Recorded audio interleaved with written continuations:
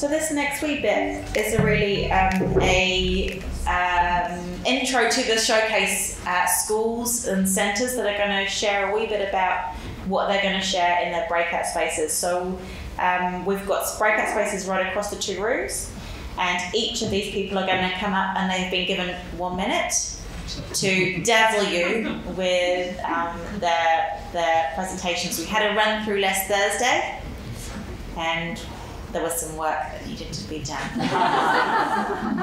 But they were pretty amazing. So we are just going to work through this list. You may have noticed a slight error in the program. I don't mind. The correct wording is upon the screen. So I'm just going to invite Chloe up first to come and take the stand. The stage is yours. Oh, good afternoon. I'm from Rangiora High School.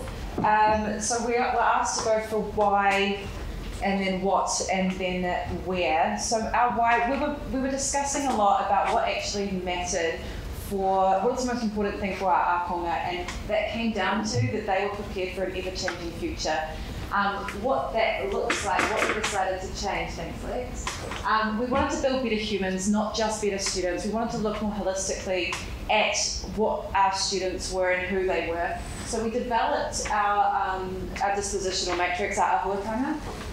We changed form time, which was 80 minutes a week, to a course we call wānanga, which runs for 240 minutes per week. The classes are smaller, they're down to 20 students. That allows our kawe to really get to know those students and to make sure that those students are being looked after in our kura.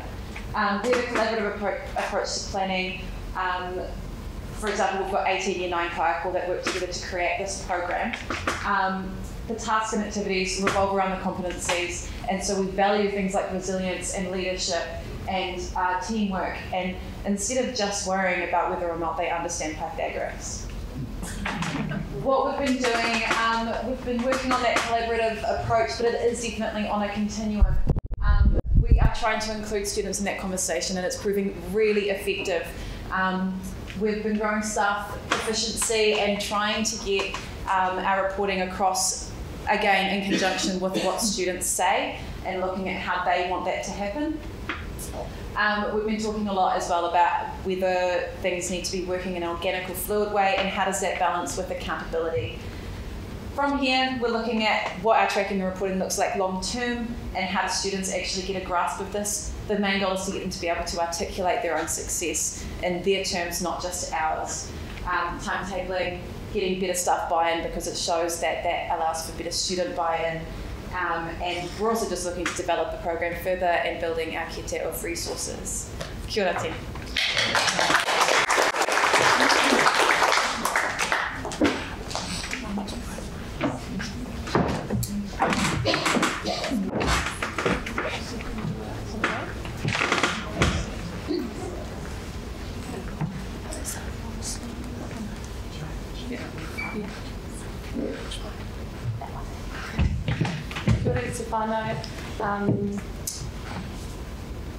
Ko maungatiri te maunga, ko rakahuri te awa, ko ngai tuahuriri te mana whenua, nai o tuku mihi. Ko Tony Forster tuku matua, no ahi tēria ia. Ko Karen Smith tuku whaia, no tuku marero ia. Ko Prajwal Tapa tuku huarangatira, no Nepal ia. Ko Chantal Forster tuku unua, no o tautahi ahau. He kai whakahaere ake mahi ki te whare ko hongohonga ki Wiri City Plates ingoa. Nō reira, tēnā koutou. I am from Wiri City Plates, as I mentioned, and I'm here to talk about what we've called Te Pikinga. So Te Pikinga is the ascent, and it's the name we chose to describe our journey in extending our culturally responsive practice to create positive outcomes for tamariki, whānau and kaiko as we travel in this waka together. What was our why? We're talking about whys. We reflected on our current practice and recognised that there were areas we could strengthen further. So in our learning we discovered the whakaaro schema, and we actually utilised the potama at the back as a basis for our further learning. what happened next. We reached out for support and guidance, engaging with Mātauraka Mahanui, and exploring both internal and external professional learning to build our collective knowledge.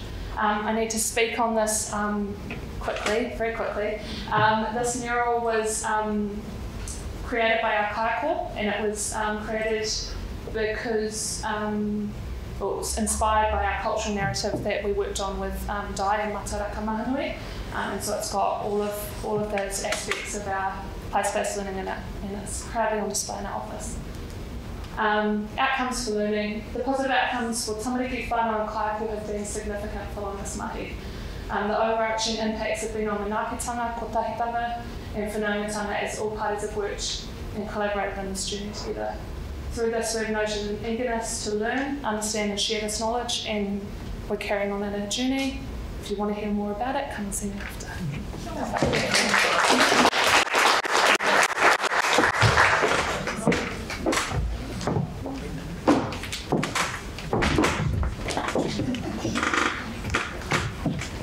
Kia ora koutou, ko Pini e Ritu Kuingoa, he tumua kia hau o te kura tuatahi o Whakaaro Street. At Whakaaro Street this year, we are learning how to tell stories. And in particular, this story, Tūranga Waiwai, what is our story and how will they know? We have been very fortunate, like many schools in Christchurch, to be gifted a fabulous cultural narrative and naming story from Mātauraka Mahanui. And we are also in a rebuild. 3 weeks into a rebuild.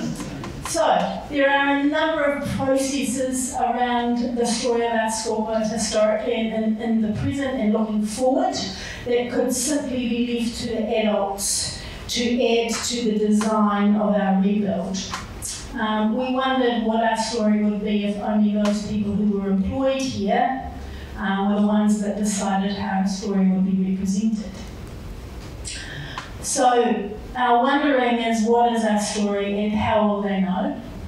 And so this means our children have been given our cultural narrative and naming story and part of our education brief, and they're being supported in their learning to unpack the story of our school, Tūranga Waiwai, to decide how it will be represented in the design of our spaces and problem solve how we share this with our present and future communities.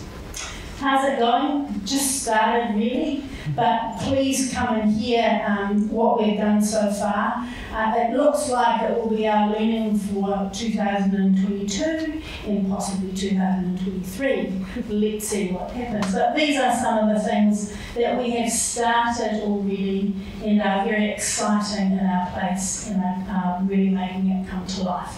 So please come and hear more. Thank you.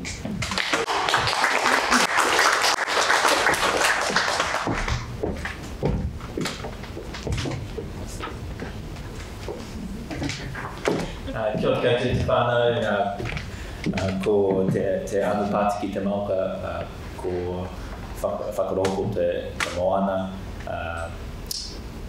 ko ahau te tumaki o te pura tutahi o Hinahau, aupaki kawe ako, ko Wright toku ingo whānau, ko Brendan toku unga. Kia ora koutou. So if you're interested, I'm here to talk about aupaki kawe ako, and particularly the journey we've been on over the last wee while, particularly from a reasonably narrow focused achievement challenge around boys writing, and certainly now far more focused into cultural responsive practices, pedagogies, sustaining practices into the future. It's a long piece of work, but we're in for the long haul, and I'd love to share some details about where we're at, and also particularly our connection with Mātauraka Mahanui and the value we've really seen by undertaking that journey. And we're really still at that middle stage working through, and we'd love to talk to you a wee bit about the indicators of success as well. Kia ora. Kia ora.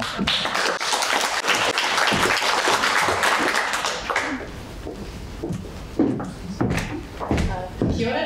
Nā weke te moana ko Kari, nā ki te awa ko Rakahiri, no Inarangio, ko Rangio tuku kāinga in Nainei, ko Tanga Proctor tuku ingoa. I'll take it away. Okay, I'm from Te Puna Wai Waipapa, or Hagley College, and I brought Matt with me too. At Hagley, we have been piloting connected learning at Year 9 and 10 with 3 classes over 3 years, connecting English, science and social studies. We've created a community of practice among the teachers of each class to support the design and implementation of the learning programs, and we meet each week face to face.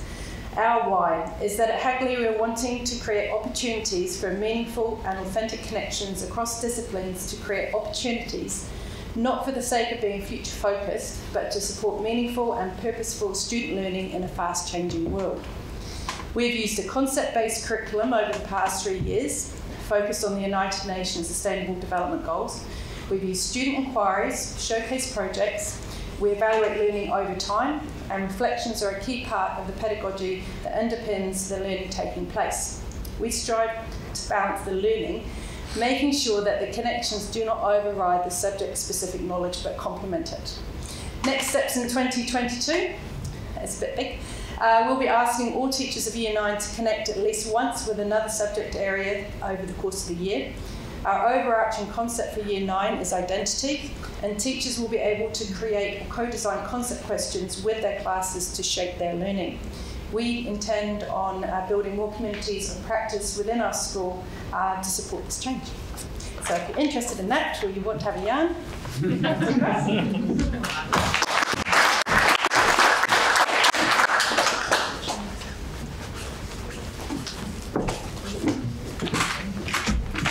Good everyone. Tuatahi ki te atua. Ko aura ki te maunga, ko Waitaha ki kawe, ko Chris o te waka, ko Ngā te Aotearoa te iwi, ko Duncan te hapu, no Timarua hau. Ko Brent Duncan toku ingoa, ko Peter Duncan toku papa, ko Joan Duncan toku mama, ko Tina Duncan toku hoa wahine, ko George Ratu, ko Sarah, ko Emily, ko Rachel, ko James, amaua tamariki.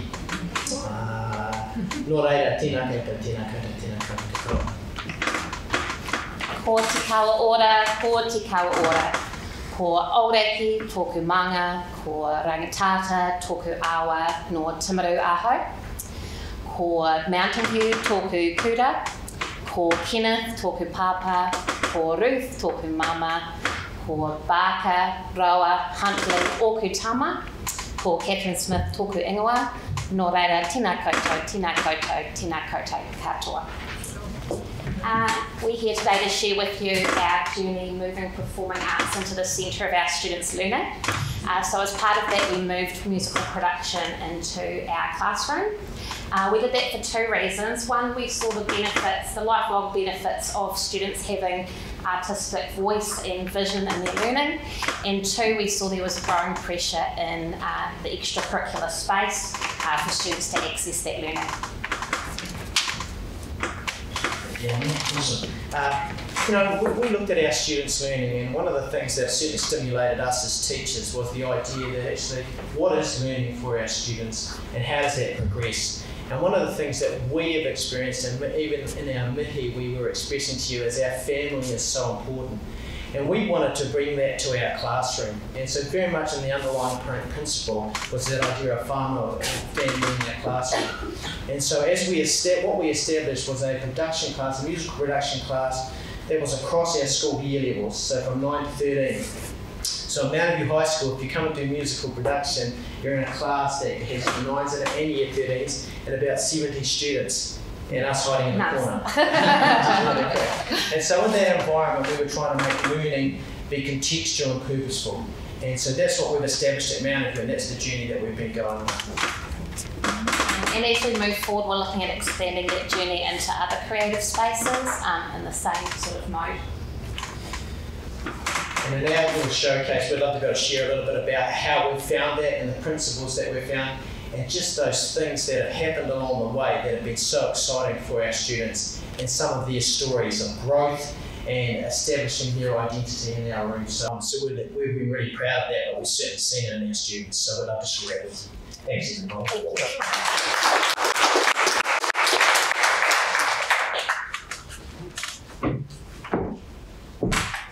Tēnā koutou katoa, ko tarawera te maunga, ko okareka te roto, I tipu ake au ki Rotorua. Engari, kei te noho au ki o Tautahi. Ko Patty Scott, tōku ingoa, nō reira, tēnā koutou katoa. I have given myself, in order to pique your interest today, 2 seconds to cross my fingers and point meaningfully at Lex to push the play button. And it's the spinning wheel of death.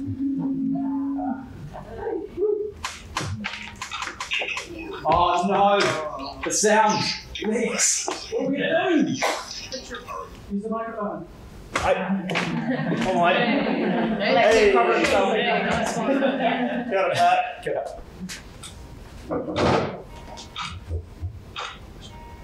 In a world where technology is shifting rapidly and young people are engaging with content in new ways, building a sense of community and staying informed should be easy. But how? This community needs a hero. Or heroes.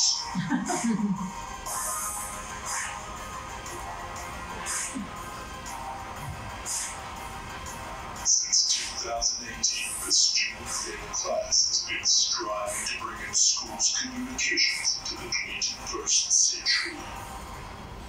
But this story is still just getting started.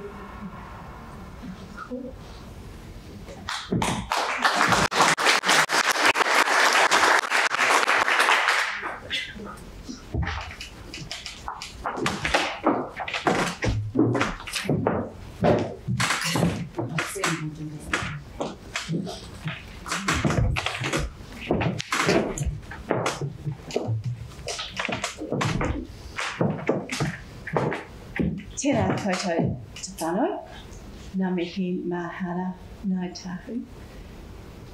He mihi nui ki a koutou mō te hui nei. Ngā mihi nui ngā kaiako o te pita o te punawai o Waipapa. Assalamu alaikum. Ko Jocelyn Waitaha.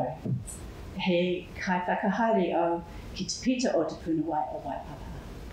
So, kia ora, I'm Jocelyn Wright from Te Pita o Te Punawai o Waipapa, which is Hagley Community Preschool. And I'm here with my colleague B tonight, and we're going to share what we've been doing recently.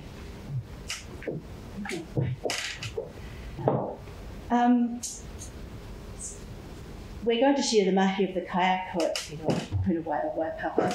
Our inquiry project began as a teacher-led innovation fund project, and it began back in 2019. It was a time of some change for us. There were a few things going on. We had some new team members in our kayako team. We were all really trying hard to build relationships within our culturally and linguistically diverse community.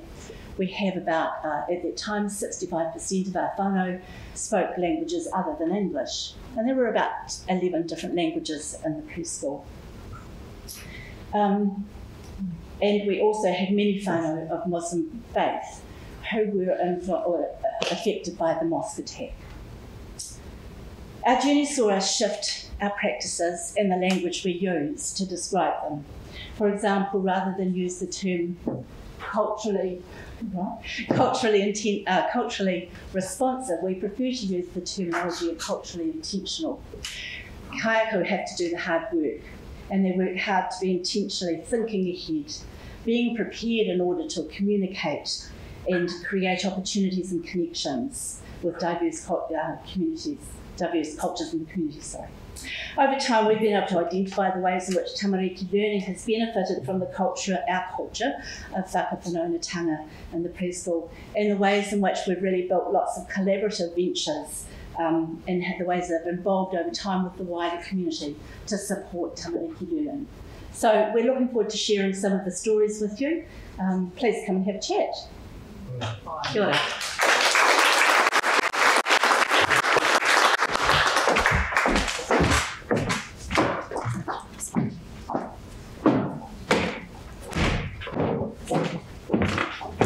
Kia ora koutou. E rata ana ahau ki te maunga opata. E rata ana ahau ki te awa wairoa.